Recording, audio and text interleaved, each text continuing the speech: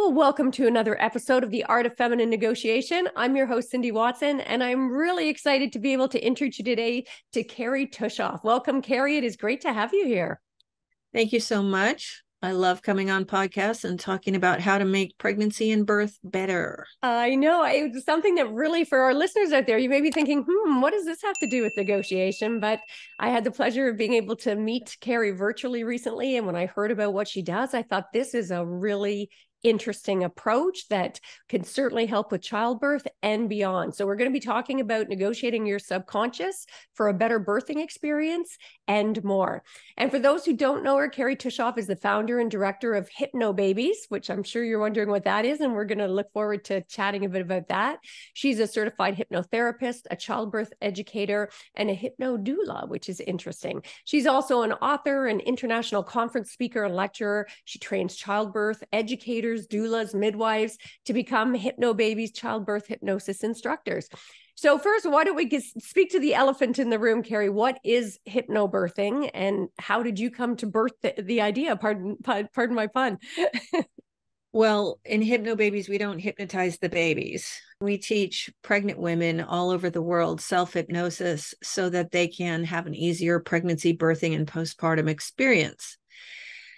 And Hypnobabies came about from my own births many long years ago, where I had been a Bradley natural childbirth instructor. Yeah. And I thought that, and a doula, which is a labor assistant, somebody who goes with people when they're having their baby in the hospital and they advocate for them and help them with positions and relaxation techniques and things like that. So I thought I knew everything that there was to know about having a baby, but I did not. I went into labor, which we call birthing in Hypnobabies, and it was excruciating. The baby, my first baby, both babies were turned around so their little heads were down, but grinding against my spine, the back of their heads, the whole way down. It's called back labor. And I had no idea there was that kind of pain, and I was not prepared for it. I had no tools whatsoever, then just relax. And trust me, that does not work. Yeah. So 36 hours into it, I went from the freestanding birth center where I was to the hospital across the street and had an epidural. And I was never so happy in the world to see anyone as I was that anesthesiologist coming at me with a big long needle about to stick it in my back. Oh dear. And so then I now have a very healthy respect for people who choose epidurals. Yeah. I totally get it. And I think that, of course, everybody's choices in birthing are valid and very personal. And, I'm up for whatever you're up for. But the thing is, I was traumatized. Yeah. I was traumatized by the pain. And I was traumatized by losing my unmedicated birthing. I thought everybody should have an unmedicated birthing. That was the only thing for me. It was never going to happen any other way. And so through both of those things, and also the way that I was treated by a nurse who will not be named, I was traumatized afterwards. Yeah. And that's how I knew in a very personal way what birth trauma was. Yeah. And then 4 years almost to the day, I gave birth to my son. Yeah. And his birthing was only 7 hours long, but it was equally horribly painful. Yeah. And I remember that. My husband was pushing on my back to try to help the pain. My sister was holding my hands in front of me as I was squeezing them to death. And after a particularly gnarly contraction that I was screaming through, I looked up into my sister's face and she was sobbing. And she said, "It should never have to be this hard." And it's like a light bulb went on over my head. And I went, that's it. Even if I never have another child, and I didn't, I'm going to find a way that people do not have to do this. Yeah. If they want a more holistic experience out of childbirth. So I found another hypno program, and it didn't turn out to be what I wanted because there wasn't very much hypno in the birthing. But the good news is then I went and studied hypnosis myself and became a hypnotherapist and found pain management techniques for birthing, and then found hypnoanesthesia, which is way a step farther. Yeah. That's where people who are allergic to medical anesthetics have to have surgery in some way. And so they work with a hypnotist ahead of time. And it literally retrains the subconscious mind that the surgeon's knife is going to feel like a tingling or a pressure.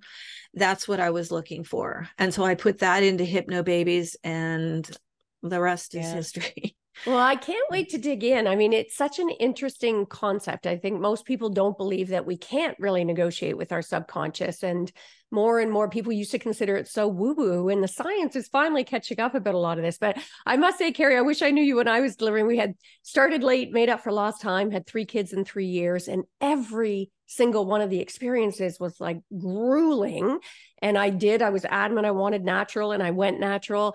And it wasn't until many, many years later, I realized it's because I was resisting. I was trying so hard to resist the pain that I didn't allow the process. And it just made for, not a very pleasant experiences. And each of them absolutely the same. In all 3, my water didn't break. In all 3, it was like really delayed getting me. They thought they were going to have to induce. And I mean, it just was a long process. So tell me a little bit more about this sort of hypnotherapy, if you will, almost to be able to negotiate with our subconscious to actually change the experience, change our experience of the pain, for example. How does that work? Okay, so I would like to start with what hypnosis is. And most people think that it's like stage hypnosis, where the hypnotist picks somebody out of the audience and puts them up on stage and then hypnotizes them. And all of a sudden they're quacking like a duck or singing like Elvis or doing something else that they can't control. That's just entertainment. And it's a lot of fun. And people love to do it. They love to be part of the entertainment. Real therapeutic hypnosis is completely different. And people need to understand that, because the mind's language is imagery. So when you say hypnosis or anything else, they'll be thinking about that stage thing. What people need to think about is the benefits of what hypnosis can do, because this is what it's like. So you have the conscious mind up here, and you have the subconscious mind way down here. And in between is what's called the critical faculty, and it's the guardian. It lets some things into the subconscious mind, but not everything. So we need to make it take a nap. And that's what we do in hypnosis. We relax the body first so that then we can relax the mind. And in making the critical faculty take a nap, we can get down to the subconscious and literally retrain it.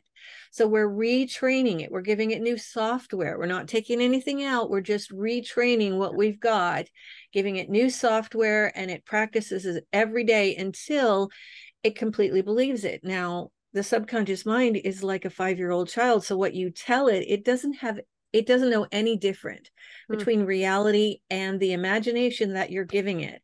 And it will then go on to produce things in the body and in the emotions that is the outcome that we want. So it can be used for literally anything. Wow. Emotional, physical, mental challenges, anything like that. In Hypnobabies, we are actually using it to train the subconscious mind that the sensations that the mothers are feeling during childbirth, which is pushing and pulling and tightening and baby movements, all those are perfectly normal, and they'll still be there, but without all the normal pain associated with it. We're using hypnoanesthesia, spreading it down throughout the birthing body and anywhere they want. Yeah. So now, is this similar to at least the concept, like the Wim Hof training, where you have, a friend of mine's been bugging me to do for AJ, because she teaches it, and they cut a chunk of ice out of a frozen lake and submerge themselves in. And again, there's a training in advance where they get the body conditioned to be able to be in such a relaxed state that you don't feel the pain or the freezing or whatever. Is it a similar concept? Or I would think it would be. I'm not sure if they go as far as to change the concept. I don't think it could be done with just relaxing enough that you don't feel the pain. What we need to do is reprogram. So they're probably doing, I shouldn't say reprogram, because people don't like that. Yeah, that's scary. Retrain the mind that that water is comfortable. Yeah. Or if it's not comfortable, it's at least beneficial to them, super beneficial, so that it changes the perception of immersion. Yeah. So that, to me, I would think would be what they're doing. Yeah. But we are negotiating with the subconscious mind, because we are telling it to believe something new. But every day we've got to go in and reinforce and reinforce and reinforce, because the subconscious mind would like to go, oh, I'm lazy. And if we don't do that every day, then it's going to go back to its original belief systems. Okay. So once we negotiate it with it enough, we're basically in, and it is basically there. And we have moms who are using the Hypnobabies birthing techniques for things like dental surgery years later, because it stays in there. After it's in, it's in. Yeah. Well, and my mind's just going like in a million directions here about the possible applications about this. Because I often say that negotiating our mindset is our first and most important negotiation. So I'd love your thoughts on that, just generally in life, not even in terms of pain management or reshifting. What are your thoughts about negotiating your mindset generally? Oh my goodness, you have to have the kind of mindset that is open to change. Yeah. So first of all, there are people who will sit there and say, well, I can't be hypnotized. Well, everyone can be hypnotized, because you are hypnotized all the time. Yeah. You are in hypnosis when you're waking up, going to sleep, reading anything, watching a screen of any kind. Look how many screens we have. Yes. Reading, watching a movie, whether it's on a big screen or a small screen, everything is hypnotic. You can be standing in an elevator that goes up to the 23rd floor. And if you're watching those numbers, you're in hypnosis, because it's very hypnotic. Driving, when we're driving along and we're thinking about what's going to happen when we get there, and all of a sudden we're someplace and we go, where did that last 5 minutes go? We were in hypnosis. So there's no, I can't be hypnotized. Yeah. You can be hypnotized. And I want to just stop there for one sec, Kerry, and put a pin in that.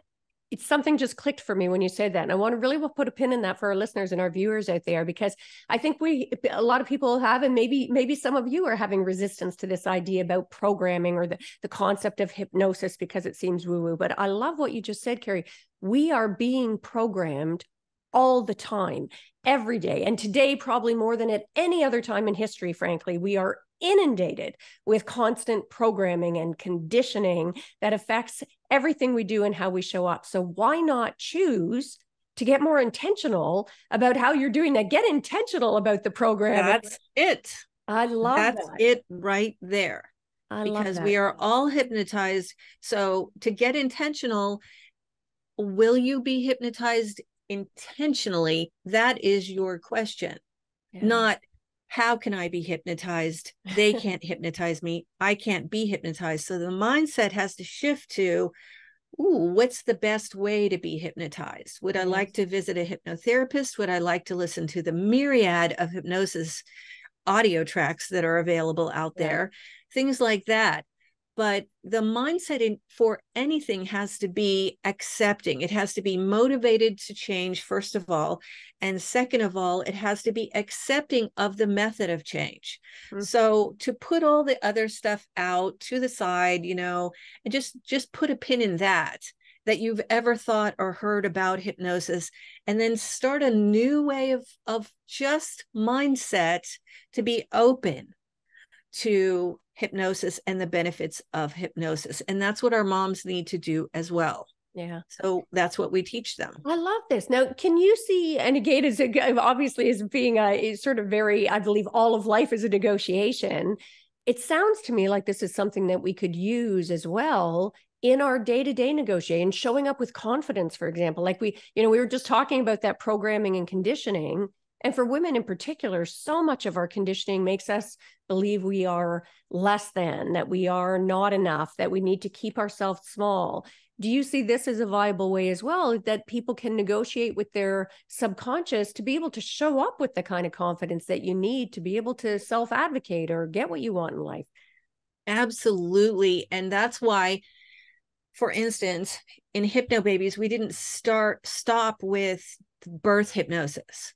We went on to create audio tracks that complement our program that are good for eliminating nausea, eliminating insomnia, Nice. fear of needles, which is actually huge in the general population. I didn't know that. Yes. And many other things, helping with breastfeeding.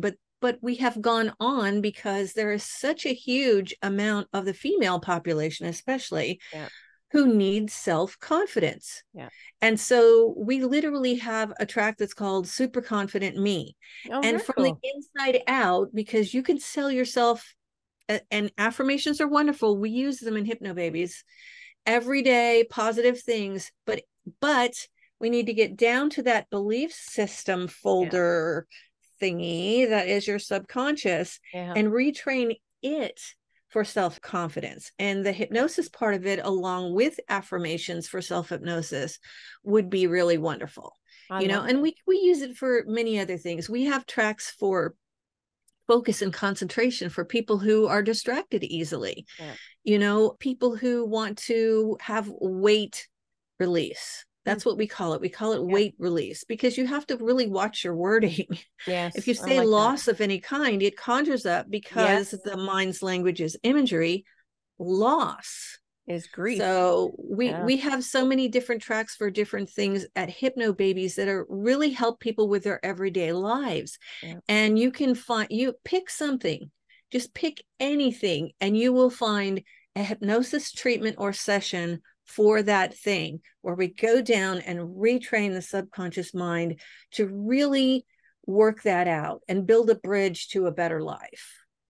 And what advice do you have, or tips that people can at least start now for themselves, even to be able to negotiate their mindset so they can show up more powerfully and get more of what they want in life? Any tips you have for how to kickstart that process?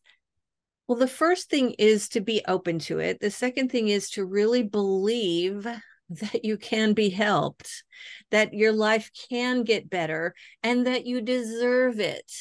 So that is like the big picture right there. Be open to it, be motivated, and believe that you deserve it. And then act, do something. There are people who, through meditation, have changed their lives.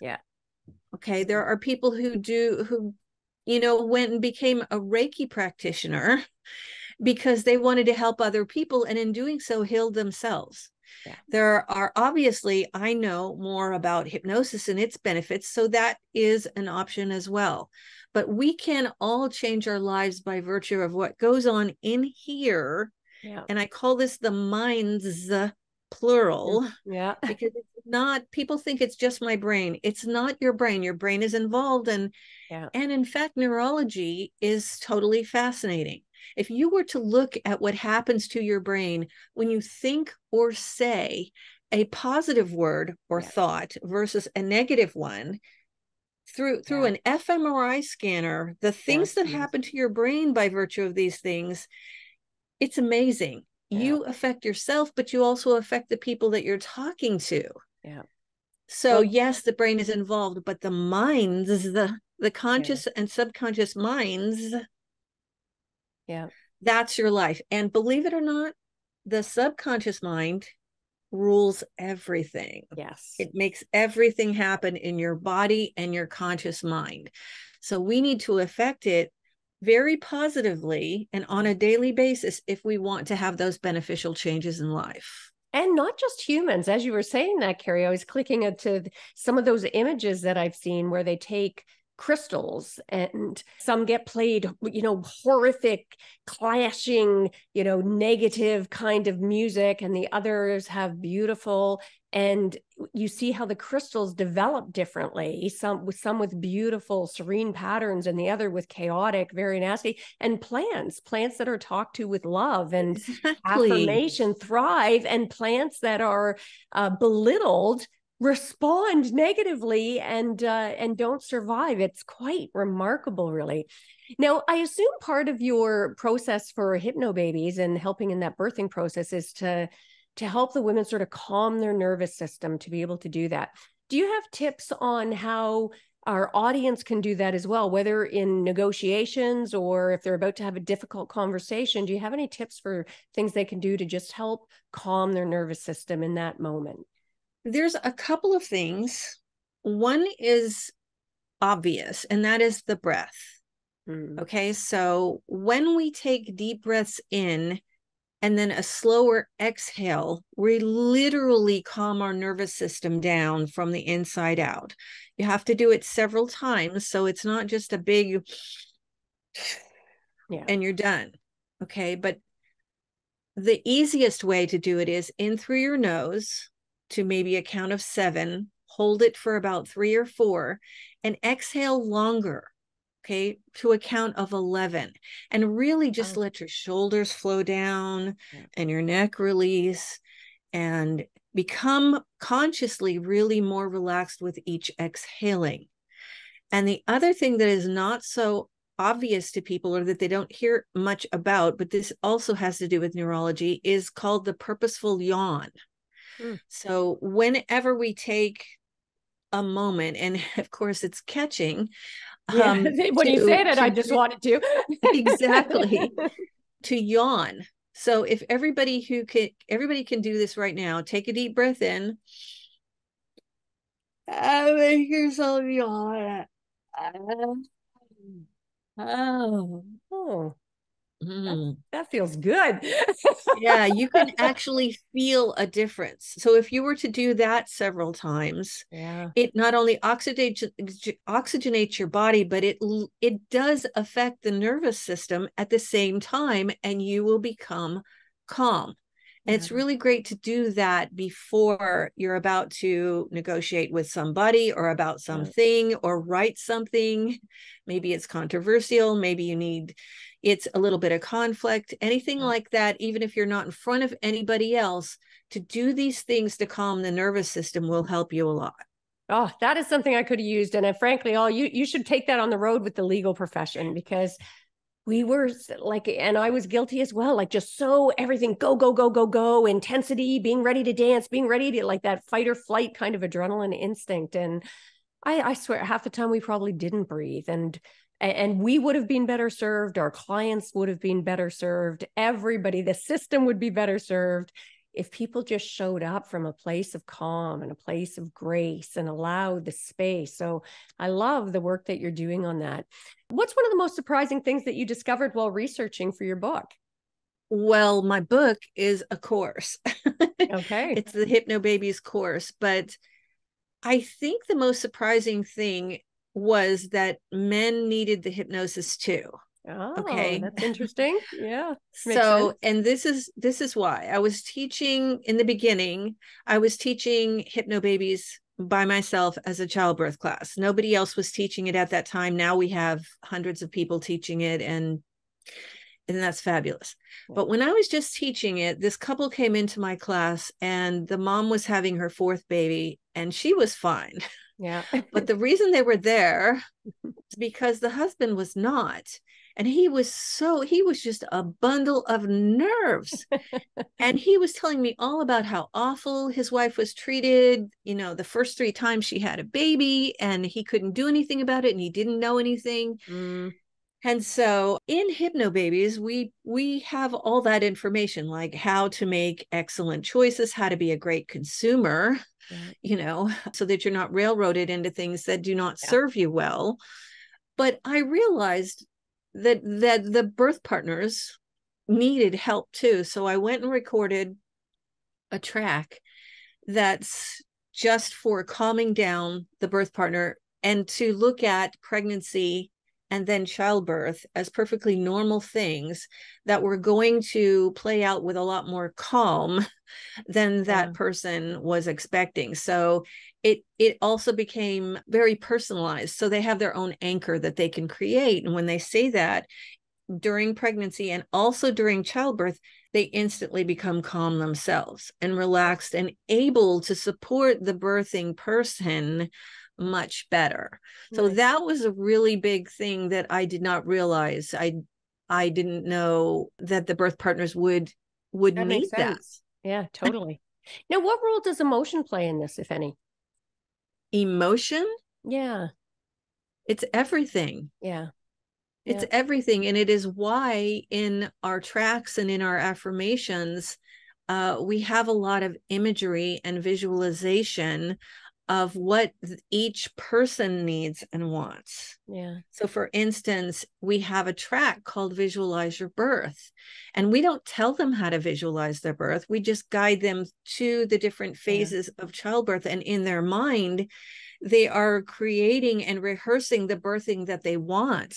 Yeah. That is important for anybody out there, by the way. Yeah. We know that athletes and speakers will practice mentally ahead of time to get into a zone and practice like the basketball player, practicing that shot over and over again in their mind, over and over again in their mind, till when they get on the court, there it is. It's like all together. The mind and the body works together because it's done it 1,000 times before. Yeah.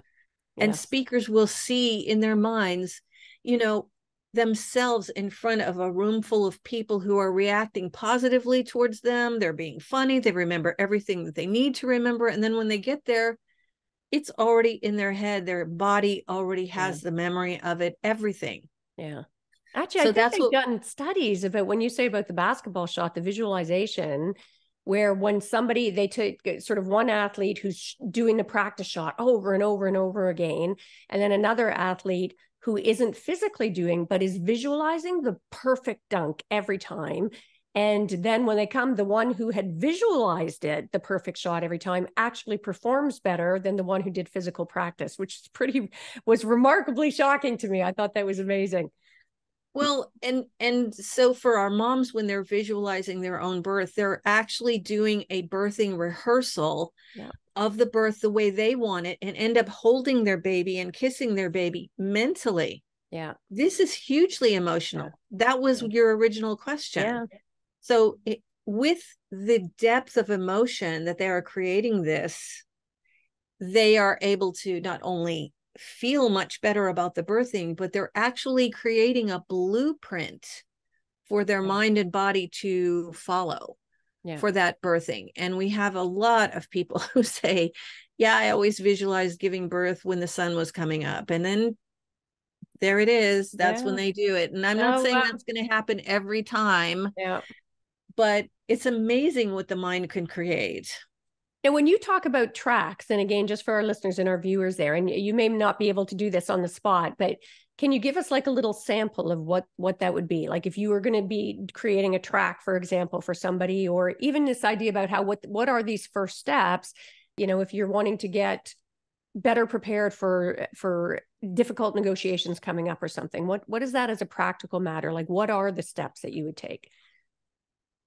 Well, I should do a track about that, because it's a matter of relaxing your body and then relaxing your mind.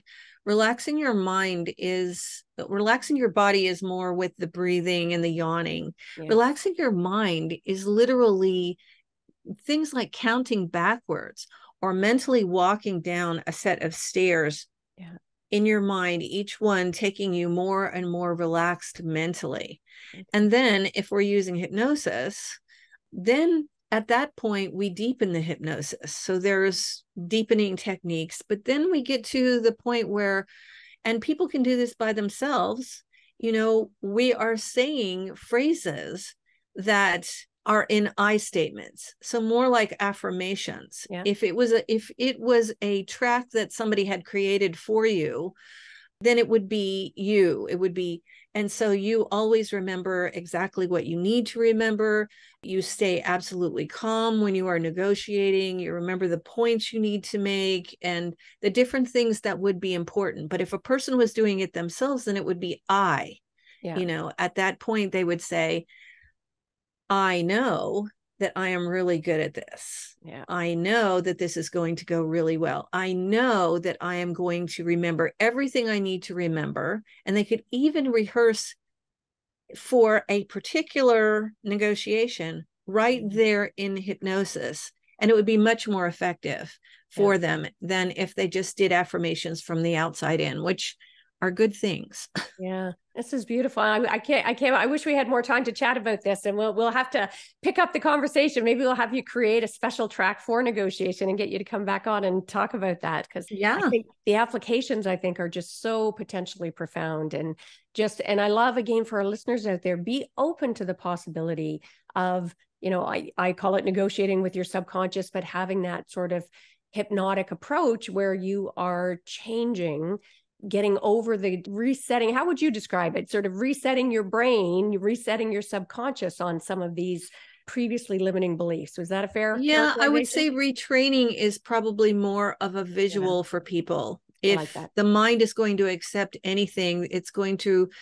say, okay, let's take Yeah. this training, because everybody's taken a training, Yeah. let's face it, of some sort, Yeah. whether it's from school, or a professional training, and you come out of it with a whole lot more knowledge. Yeah. So retraining the brain, Yeah. or rather the subconscious mind, Yes. is much more acceptable to people usually. Yeah. I like that, because I do think we've got a lot of unlearning to do about this constant inundation of programming about how we define success based on money and things that perhaps ought not to matter. So I think it's a brilliant concept. So we've talked about a lot about the mind. I normally like to end by asking, what's one of the greatest mindset shifts that you've ever had in your life? It doesn't have to be on this. It can be on anything. One of those aha moments for you, Kerry. Well, I didn't know if what I was doing was right. As far as Hypnobabies, I didn't know if I was on the right track. However, early on, I was teaching Hypnobabies, and I was also going to births as a labor assistant. And this one young couple having their first baby, I was going to be their doula. And so they called me up in the morning and said, oh, hey, her water broke. Carlene, you know who you are if you're watching. And I said, what are you going to do? And they said, well, we're just going to hang here at home. And they did. She ate, she baked cookies for the nurses. Wow. She listened to her tracks when they started being, her, we call them birthing waves, started becoming more intense. And then at about 5 o'clock, the husband called me and said, I think we're going to leave for the hospital. And I went, okay, first time mom, this had been about 7 hours. So that was pretty good. And I said, do you want me to meet you there? And he said, why don't you let us get there and then we'll call you. And they called me at 7. Yeah. She was at 9 centimeters, Wow. which is almost fully dilated. And I could hear him saying to her, do you want Kerry to come? And she goes, yeah, she can come. So I got there and I walked in the room, and this is what I saw. Okay. I saw Carlene sitting over to the side in a chair, with her head back and her arms out, just looking like she was asleep. And she was having a contraction, which we call birthing waves. Yeah. And so I'm like, cool. She was just breathing through it, and peaceful, super peaceful. And then she got finished with the wave. I just stood in the doorway and I said, hi. And she said, hi. And I said, how you doing? She says, absolutely great. And then I look over, I shift my gaze to her bed in the hospital, her hospital bed. And on it was sitting her obstetrician, who I actually knew. And he had his jaw hanging open. Yeah.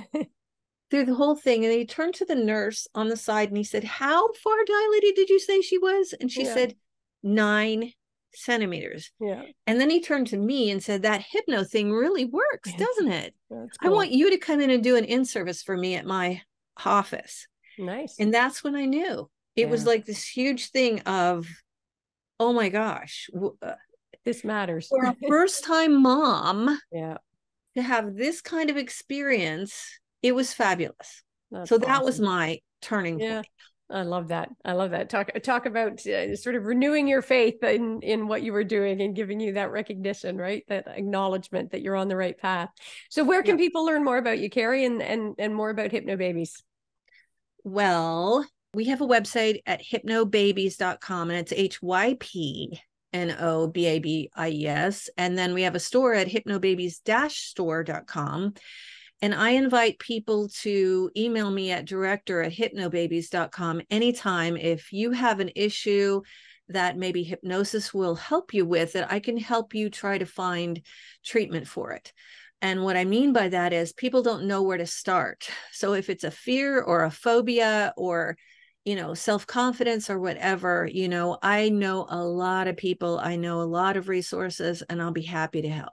That's awesome. I love that. So again, for our listeners out there, you don't have to be a pregnant mom or an expectant dad. If you've got any issues, including making yourself a more powerful negotiator, just reach out and see what this might do for you and have an open mind about it.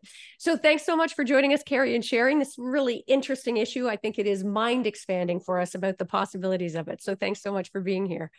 Thank you, Cindy. Appreciate it. Yeah. And I'm sure for our listeners that you got lots of value out of this episode. And it is, for most of you, it has probably really expanded. I hope you have allowed it to expand the scope of the possibilities that you can see for this. Make sure to subscribe to the podcast if you haven't already done that, and share it with anyone that you think could get benefit from this message. Certainly any expectant mothers or fathers out there, but much beyond that as well. And let's face it, who couldn't benefit from this approach to life, being able to tap in and retrain our brains past all of those blocks that hold us back, past all of those limiting beliefs, retraining our brain to be able to experience pain differently so that we can manage. So I wish that for all of you. And before we sign off today, just want to share some ways we can work together if you're looking to up-level your negotiation skills. As some of you may know, I've got everything from online to group to one-on-one mastermind and VIP experiences to help you better leverage your innate power so you can get more of what you want and deserve in life and negotiate your best life. If that's interesting, check out our website at artoffemininenegotiation.com. And make sure to grab a copy of my book, The Art of Feminine Negotiation, if you haven't done that already, and let me know what you think about it and what your favorite tips were. And that is a wrap for this episode. So until next time, go forth and negotiate your best life on your terms so you can stop missing out and start getting more of what you want and deserve from the boardroom to the bedroom. Until next time, take care.